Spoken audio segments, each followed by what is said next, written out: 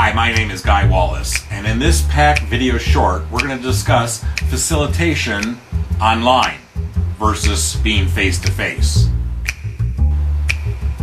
The PACT processes. PACT is an acronym. It stands for Performance-Based, Accelerated, Customer and Stakeholder-Driven Training and Development of any blend. The 12 facilitation rules and guidelines are intended to help you facilitate a group of master performers and subject matter experts, as well as novice performers and sometimes supervisors and managers. The first thing to do is to change guideline number 10. Be legible on the flip chart. If you're doing this online, it's unlikely that you're using a flip chart unless you set up a camera to capture you capturing things on a flip chart. More likely you're using some sort of a drawing tool or a document and just capturing it and typing it in so that everybody can see what's being captured.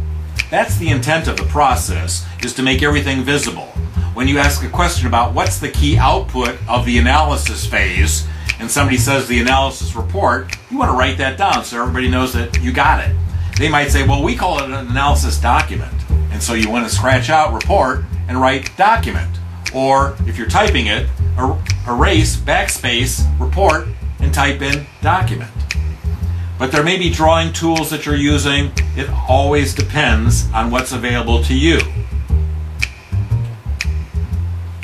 Online. It's even more important to go slow, to go fast. If you can't see the faces and the facial expressions of the people in your meeting, it's difficult for you to know when to speed up. You don't know if everybody's on board and you can start rocking and rolling versus going slow. I always feel that you have to ask everybody and check in with them. This extends the amount of time that you're going to spend in this kind of a facilitation versus gathering data, but it's critical. Otherwise, you'll get garbage in, which means you'll be producing garbage later. So go slow to go fast. Poll the group. Ask them. Ask everybody to check in. Provide a list of everybody in alphabetical order or by height or something to let them know that we're going to be doing round robins. And you're going to ask person number 1, are you okay with this? Person number 2, anything do you have to say? Person number 3, are we ready to go? Any questions? Anything that needs additional clarification? Please help me. Person number 4, are you okay? Anything that you want to contribute at this point? You're going to have to do that a lot. Whereas in a group face-to-face meeting, you can simply do a face poll and ask people to nod in the affirmative, in the negative, or diagonally if they're just not quite sure whether it's positive or negative. Being declarative is the same online as it is face-to-face. Writing stuff down and posting it is important. If you are not a good typist, if you can't word process quickly enough, then find somebody to work with you to do that as you facilitate the meeting. Make sure that they are listening and trying to capture exactly what was said. Now there can be a free-for-all on an online mechanism, on an online tool, and you may have to go round robin, or you may have to declare to ask person number 4, what's your answer to my question here? We'll start with you this time. And direct and control all of the process. Being redundant by design is important when you can't see people's eyes and their facial expressions. So you need to be redundant to make sure that everybody has a good enough chance to really get on board, to have shared understanding with what's going on, with what was just said, or what was just captured, etc. It's even more critical, I think, to use these 4 key behavior types. Giving information and declaring yourself that, let me give you some information here. Let me seek some information here. Let me ask some questions here of you all. And preface what you're going to do before you do it. Let me test my understanding. Let me summarize here. So everybody knows that's what's coming.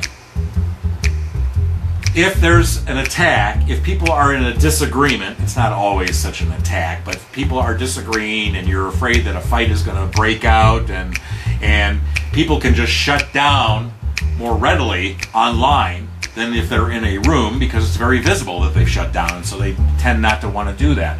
But if people are shutting down online, it's going to be up to you to bring them back together, to re-engage them.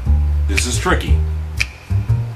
Dealing with a defend and attack spiral, as we said before, requires that you intervene, that you ask them clarifying questions about the positions that the two people are taking. You're looking for common ground if there is some. If there isn't any, then what you need to do is document it both ways. There's a disagreement here. Some people are saying plus, some people are saying minus. Let me capture that both.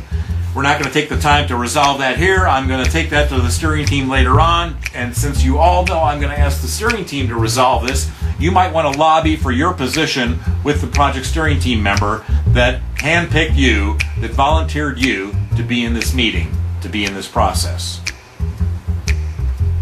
Review and preview is the same thing online as face-to-face.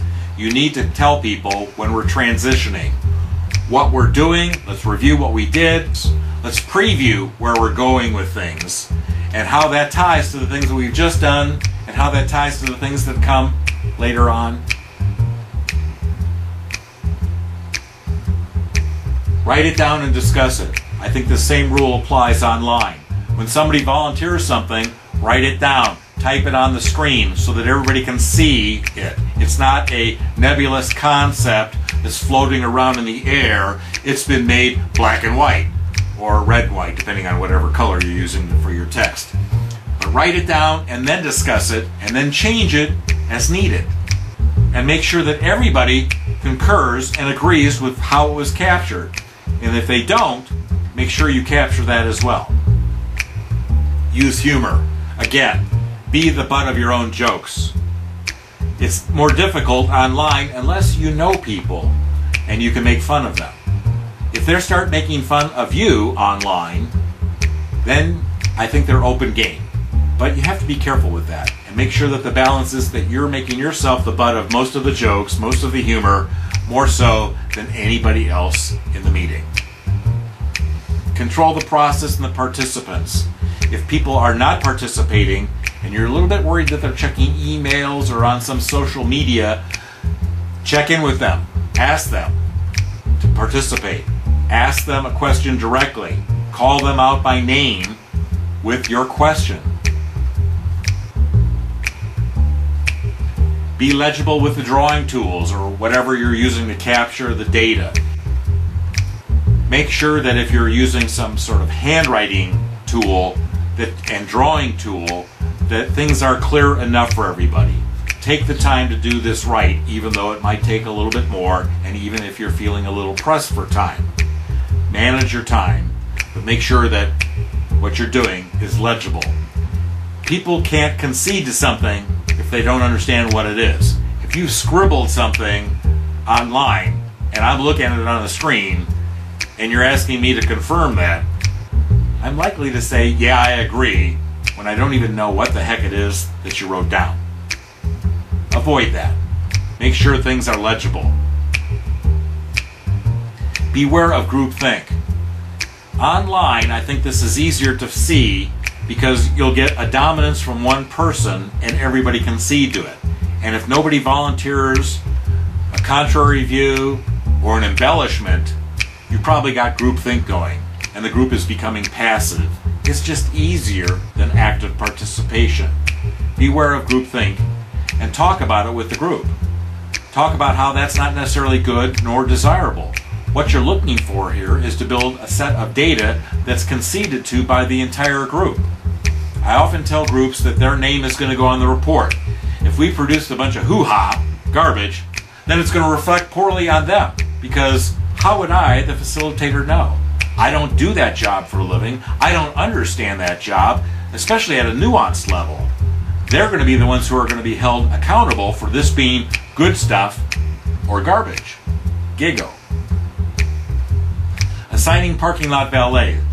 This may be a little bit more difficult when you're in an online environment, but you can ask people to text you, to send you an email, and to send it to the entire group and copy the entire group so that we know what the issues are.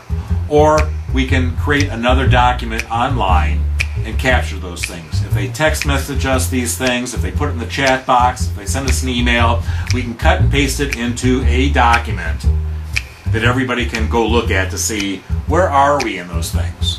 And create a visible line, a bold red line or something, between the open parking lot and the closed parking lot, so that people can see that we're actually addressing some of these issues and concerns that may have been brought up and moving them from open to closed.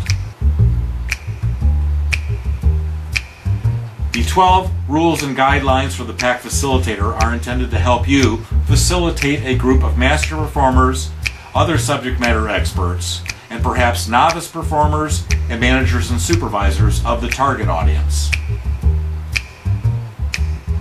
Beware of GIGO, garbage in, garbage out. Always strive for good stuff in and good stuff out.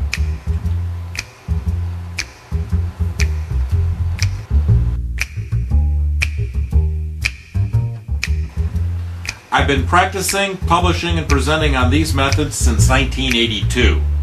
My recent book, 6-Pack, covers all of this in great detail.